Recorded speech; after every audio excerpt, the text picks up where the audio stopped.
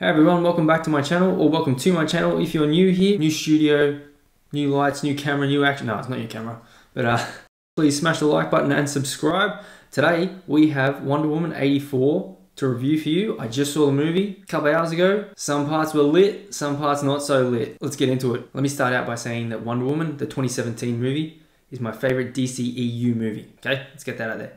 So starting out with the opening scene when Diana was a girl again back in Themyscira.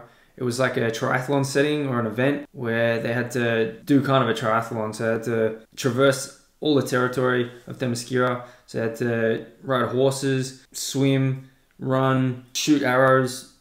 And the shots they showed of that was amazing. It was like an Amazonian jungle in parts. Then you got the beach scene. Then you got the water, and then you had them coming back uphill to the stadium. In the opening scene, you saw Diana fell off the horse in the event, so she wasn't able to hit her marker, and then she slid down a shortcut, regathered the horse, and then got back to the stadium. But Antiope saw that she'd cut the course, so as soon as she was about to loose her arrow and win the event, Antiope just grabbed her and said, "Nah, not today, girl. That's not how heroes win, by cheating." And I think the line was something like, "Heroes aren't made by lying," something along those lines. So that was pretty cool to see. Those shots of Themyscira was really nice. Moving on to today, or 1984, where it was set. Well, she's at the Smithsonian this time, but she's like a historical artifacts curator, which, man, I just love that stuff with history and everything. So that's my favorite part of her character. And seeing her, and then you see Barbara's character, who's like, she's not really not valued, not seen in a way she would want to be, like, by anyone, not respected. That's kind of setting up her desires to become something more in like a villain aspect later on in the movie. So what happens is, in the beginning, you see there's like some kind of heist in a shopping mall. So some people are trying to take some historical artifacts, and then they end up not getting away with it because Diana shows up, wrecks them. Pretty OP in the beginning. But then an artifact comes out. Turns out it's like a monkey paw that you can make wishes, and when that wish comes true, you get what you wish for, but you lose something in return. So the best part about the movie, though, for me, was when she got Steve back. Well, a version of Steve back.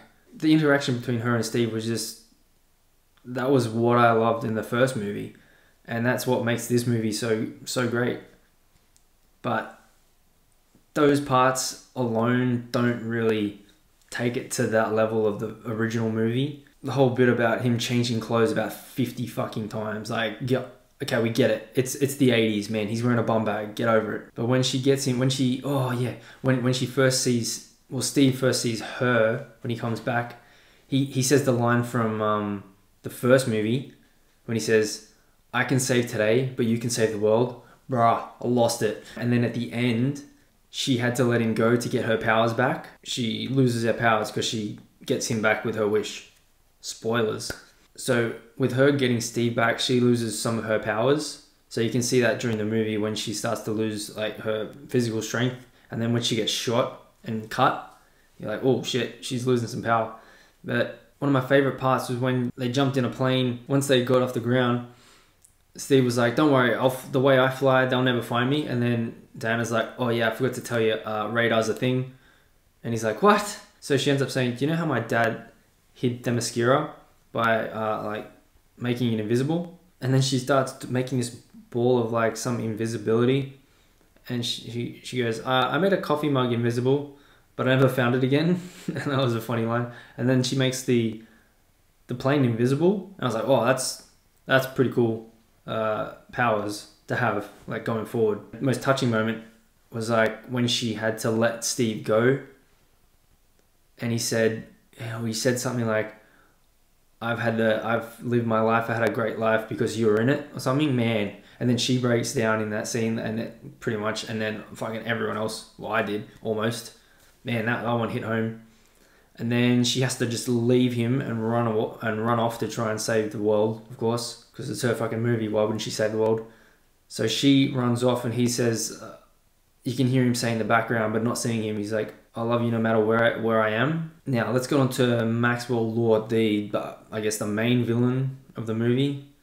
So he was scheming to get the stone. It was an historical artifact that had been around through history, historical periods throughout all history, and then whenever it showed up, it destroyed that civilization. He'd been looking for this for a long time, and then he finally saw it on Barbara's desk, and then he took it, and then he the one wish he wished for was to become the stone. So now he's the dream, oh not the dream, the fuck is it? He's the wishing stone or whatever. So now any wish that goes through him, he grants and then takes away something else from the person who wished it. The only thing that they said would have been Trump-like would have been when he said he's the businessman and a TV personality. I was like, okay, that's about it. And maybe a hair a bit, but there wasn't too much really from me that I saw. But you did see like a normal villain type, like him getting worse and worse and worse. And then when his kid like takes away his goodness, I think, with his wish, I was like, well, okay, so he needs to go full on bad now. And then he just kind of wanted to take over the world through like everyone's wishes. It was really weird. And then everyone realized at the end, I was like, nah, I don't really want that. Because Diana showed them that he was full of shit or something. The other part I loved about when they were trying to find out what this stone thing was when they went to the guy who was Mayan apparently, or his great-grandfather was Mayan. She opened up a book that had Maya glyphs and writing, and she was reading it, and I was like, oh man, I love this. I love seeing all this historical like ancient writing and text and seeing all this stuff, and that was one of my favorite parts. I'd love to see more of that, like an Indiana Jones, Wonder Woman style. Her just going through like historical time periods, finding out all this cool shit about history and artifacts. I'd love that, but maybe next one, if they do one. The whole thing with this CGI with Cheetah, with the promos, it didn't look like she was ready, or it had been...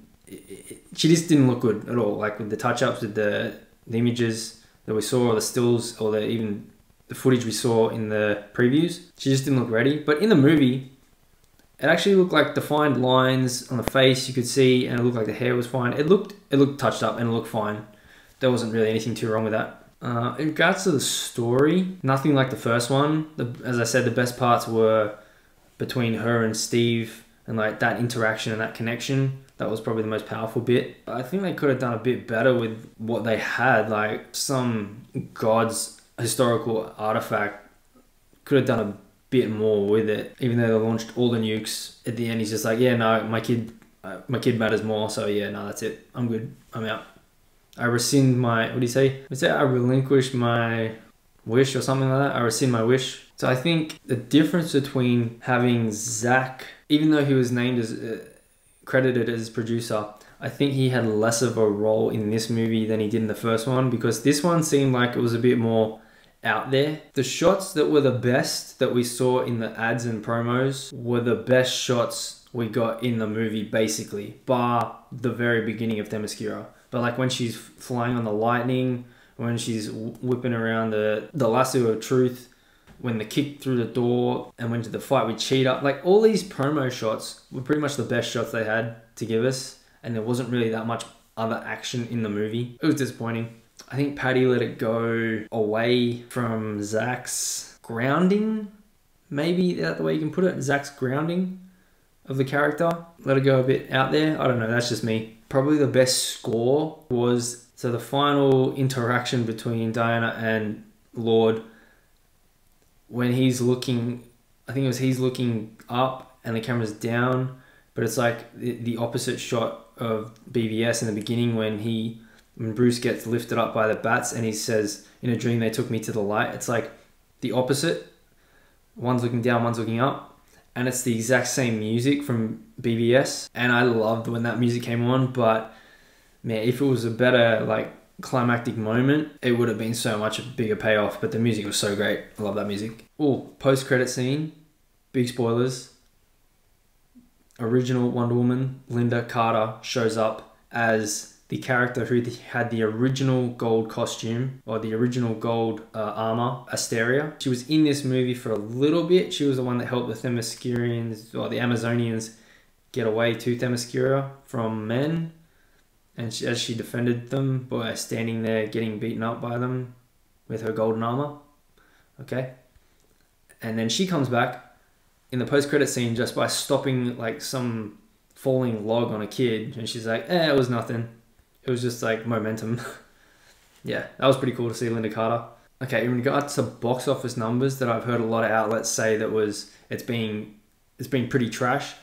Well, you can understand why.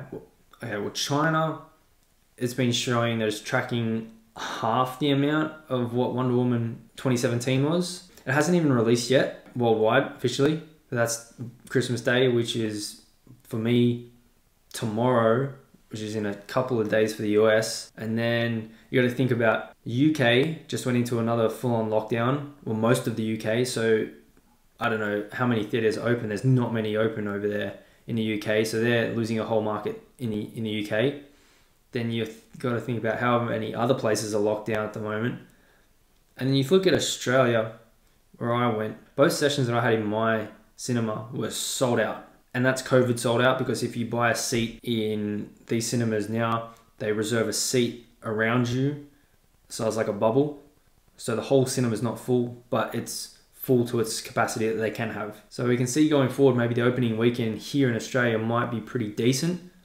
But I know Australia's not the biggest market, but still. And we'll see what happens with the numbers. I don't know if they'll give us the numbers from the HBO Max as opposed to when you get it from the box office, because it's being released on HBO Max and theaters in the US. So we'll see what happens there.